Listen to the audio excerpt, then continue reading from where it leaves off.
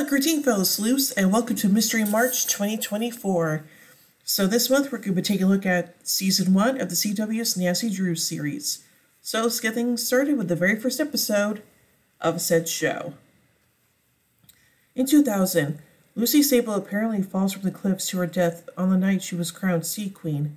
In 2018, Nancy Drew's crowned Sea Queen, and while in a graveyard with friends, she thinks she sees a ghost. As a child, Nancy sees her parents dig up a chest in the backyard in the middle of the night. Nancy grows up with a sense of curiosity and knack for looking into mysteries and solving them. Nancy's mother's diagnosed and died from pancreatic cancer. Nancy stops solving mysteries and defers Columbia. In the present day, Nancy and Nick hook up at the garage. Afterward, Nick wants to know her and shares details about being a former football star, but she brushes him off. She's late for waitressing at the Claw. George has a grudge against Nancy from high school. To Nancy, he seems like a harmless stoner and Bess Marvin, a clumsy trust fund kid. As they close, Nancy sets her phone to record the fireworks. Ryan Hudson arrives, and George Fan reopens for his group. George is thrown by Tiffany's presence and gives Nancy her order. Nancy brings Ryan's wife, Tiffany Hudson, who's waiting by the car, a plate of food and takes a wine order. Inside the restaurant, the power goes out. Nancy brings Tiffany the glass of wine, finds her on the ground and calls for help. George, Bess, Ace, and Nick all come out just as police sirens approach. Chief McGinnis questions the 5 teens and brings everyone except Ace and Ryan's group to the stage for further questioning. McGinnis antagonizes George about her alcoholic mom, Victoria Fan, Bess's shoplifting change, and points out that Nick's done hard time, which Nancy didn't know about. Detective Karen Hard and McGinnis play Tiffany's 911 call to Nancy as they question her. Nancy walks out because she isn't being charged. On the way out, Nancy runs to her father, who came because Karen called him and shoots Nick a dirty look, and they argue about how he neglected her after her mother's death. Nancy walks home alone and sees a glimpse of Lucy Sable's ghost as a creepy song plays. At home, Nancy checks her phone and realizes she recorded Tiffany's final moments. At the Claw, Nancy shows her recording George, Bess, and Ace to get their opinion. Ace agrees with Bess's assumption that Tiffany was killed by a ghost. Nick arrives and pushes Nancy into acknowledging their relationship and an argument about his past. The group begins brainstorming how to go about investigating, but Nancy pulls out because she doesn't do that anymore. Nick doesn't believe her, and George admits Nancy is different since her mom's death. That night, Nancy brings her to Ryan's house, triggering a silent alarm. In a hidden compartment in Tiffany's nightstand, she finds a necklace and a note. Security arrives to investigate the alarm, and Nick breaks in to help Nancy get out undetected, and Nancy loses her head in the bushes as they sneak out. Nick drives her home and offers to tell her about his past if she tells him about hers, but Nancy doesn't want it to be serious. Upset, Nick drives away. At the Claw, Nancy asks George about the necklace she found, which is a mariner's charm.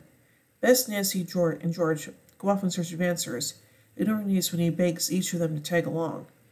They find the secret compartment in the charm that's a seahorse, like the one on the Sea Queen crown. From the note, they realize Tiffany was visiting a medium, Harriet Grosset.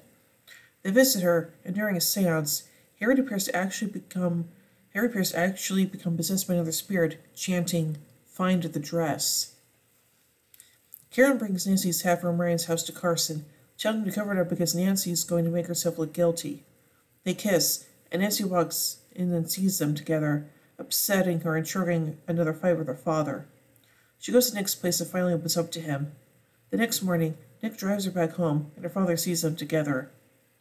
He warns Nancy stealing from Nick, and she realizes that her father was Nick's lawyer.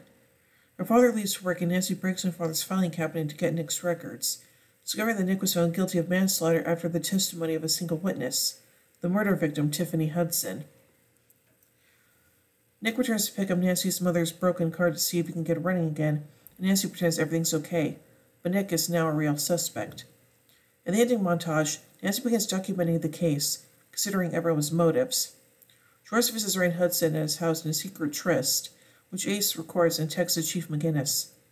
While working on the car, Nick finds a hidden package. Bess, instead of living with a rich aunt like she told everyone, is actually living out of a van, and she somehow has Tiffany's ring.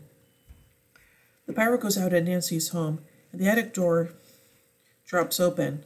Up in the attic, Nancy peels away wallpaper to reveal words about Lucy Sable, and she finds the trunk her parents dug up when she was a child. She opens the trunk to find a bloody dress. As she places her flashlight down to look more closely at the dress, and the light illuminates Lucy's ghost behind her. Dun dun dun. So let's take a look at some trivia surrounding this episode. The pilot was filmed in Vancouver, Canada from March 25th to April 9th, 2019, under the working title The Haunting of Nancy Drew. The first mystery that Nancy says she solved was finding a missing girl held captive behind a hidden staircase. The Hidden Staircase was the second Nancy Drew book. Also, a movie called Nancy Drew and the Hidden Staircase was released earlier the same year that this episode aired. This case gets further explored in the mid-season finale. The street River Heights that the Drew family lives on is the same town, the name of the town they live in the book's adaptations. The deleted scene featured a flashback where Lucy Sable watched over Nancy and the Claw, with the rain on the windows adding ambiance to the scene. It was meant to show that Lucy had always been watching over Nancy. However, it had to be cut for time. Also, the original script for the pilot had Nancy and Ace's original first scripted on-screen conversation, which later got cut from the episode as they never shot the scene. But Nancy made a brief reference of it in her voiceover when describing the Claw and her co-workers to the audience. Oh. So as the first episode to the Nancy Drew series, it's pretty darn good and definitely sets the stage for the overall mystery of the season. So yeah. So overall, I give the pilot episode of Nancy Drew, I give it 4 Deerstalkers out of 5. Anyway, tune in as we take the next episode, The Secret of the Old Morgue. So, until then, remember everyone, the game's afoot.